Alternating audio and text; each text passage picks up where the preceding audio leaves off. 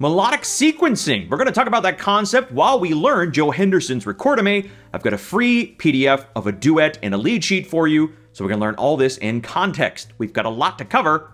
Let's get cracking.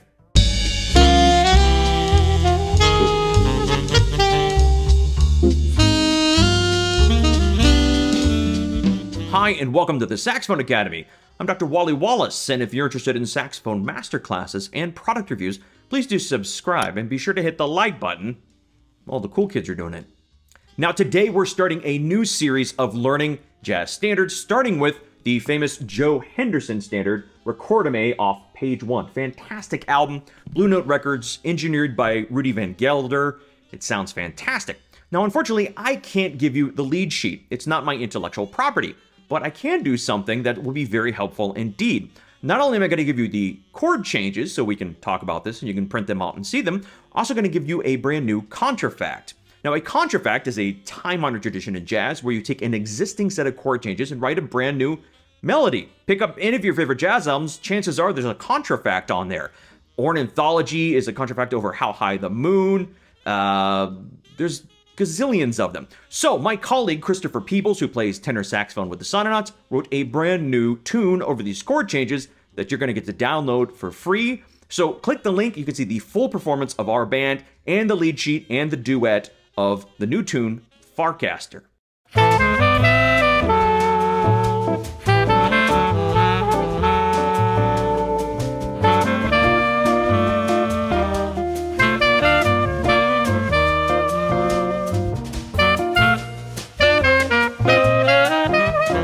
So let's talk about how to solo over Recordame, dive into a little bit of form and analysis. So take a look at the chord changes. We can see it's a 16-bar form that I kind of think of in two sections, the first 8 bars and the last 8 bars. Now in the first 8 bars, we only have 2 chords, and this is a trait of modal jazz, where we have long stretches of one key area without strong functional harmony. There's not chords pulling or leading anywhere else. It's kind of static, but in a very cool way. So this long stretch of a single chord gives us a lot of freedom, a lot of room for creativity, but it also poses an interesting problem. If you've defined your job as a saxophonist when we're soloing as outlining chord changes, well, Houston, we've got a big problem because there's only one chord. Only so many times I'm going to want to hear you outline that thing. But if you have viewed your job, as I tend to teach my students, as our job when soloing is building melodic content over key areas, the context that the chords create, well, then we have a lot of room for exploration and some fun ideas we can explore. So one common device we can use to make our solos more interesting, more melodic over these long areas is using sequencing, melodic sequencing. Now, a sequence is where we take a short melodic idea that can also be called a motif or a motive. If you studied in the American universities I went to, we often use the word motive rather than motif. So if you hear me say motive, I know it's a different word. I'm not mispronouncing motif. Though I usually use motive as the noun and motific, as in motific development, as the adjective. I realize it's a little mixed up, but then again, I drive a car with a 3-liter engine and a 20-gallon gas tank. America. So it's not the same as a simple pattern that we simply outline the different chords with and repeat to the different chord areas. It's developing a melodic device. And this is incredibly common. It's ubiquitous in classical music. And if you listen to some of your favorite jazz solos, you'll hear this in varying degrees in some very interesting ways, especially when we listen to modal jazz, where we have these long stretches of one key area. So let's start with a very simple example. Here we have an arpeggiated figure where the intervals largely stay the same. We have an arpeggiated device ascending. Take a listen.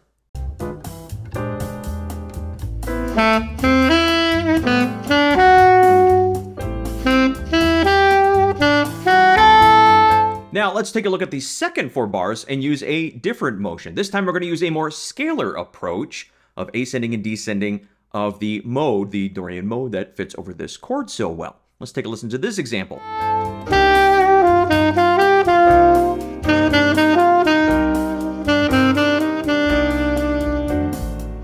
Now, you being a perfectly intelligent adult, you don't need me pointing out the step motion and intervallic content. I can tell you it goes up or down, and then it goes up, up, and then it goes down, and then it hits the third, or you could simply look at it. But more importantly, When we're figuring out how to play, how to improvise, naming intervallic content is pretty far down the list on my priorities. And honestly, when most people are improvising, they're not thinking these things. We hear something in our head and we play it, which is why I like my students to experience playing these ideas, these emotions, not so much naming the intervals.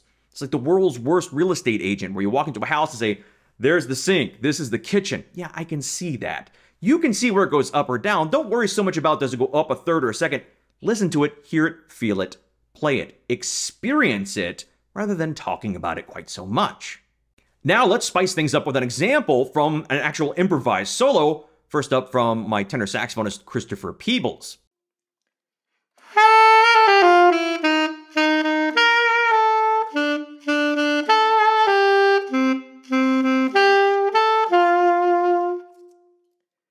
So a fairly simple figure of leaping up a fifth, if you want to know the interval, and down a step. It's repeated several times, and he spices things up a bit more with some cool 16th note pickups. So let's take a listen to this slowly first.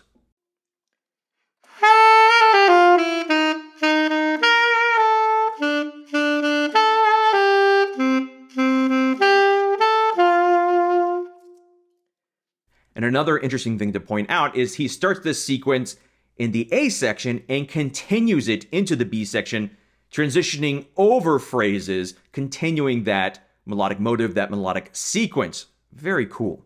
Now let's hear that melodic sequence in the context of his actual solo that he was improvising.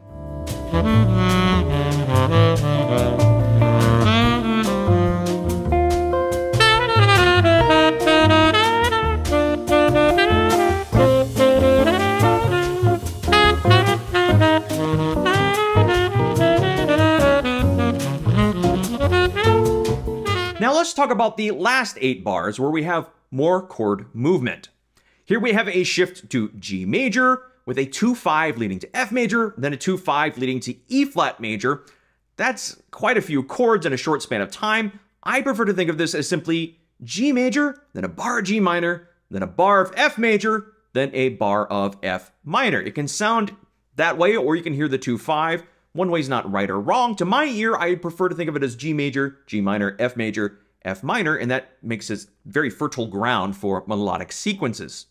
So let's start with an easy, rather pedantic example of how to outline this and create a sequence over these series of chord changes.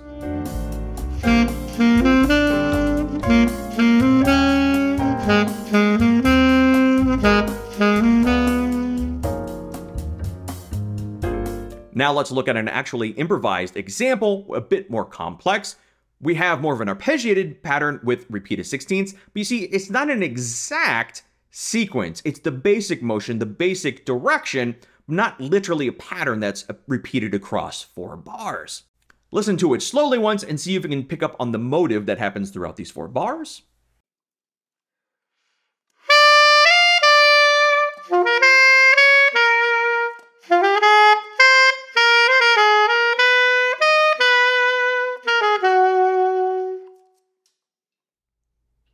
Now let's hear it in context when I was actually improvising.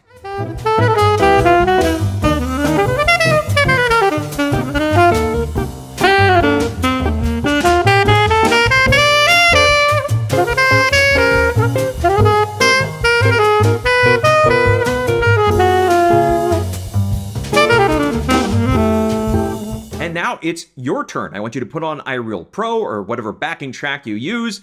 Put it on a loop of 4 bars, 1 long section. You can use our examples as a starting point or get creative. You should always get creative and make up your own. Find ideas that work for you and just experiment. The way to do it in an improvised setting is to do it first practice. We have to prepare before we can do it live in the heat of battle. I promise you, nothing magical happens on the actual stage or in the recording studio. We have to practice our ideas in advance. And some of those ideas, if we're lucky, will come out when we're improvising, though not in exactly the way we maybe intended.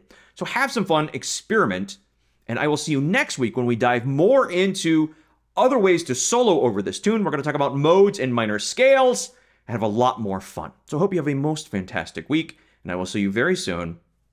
But go practice.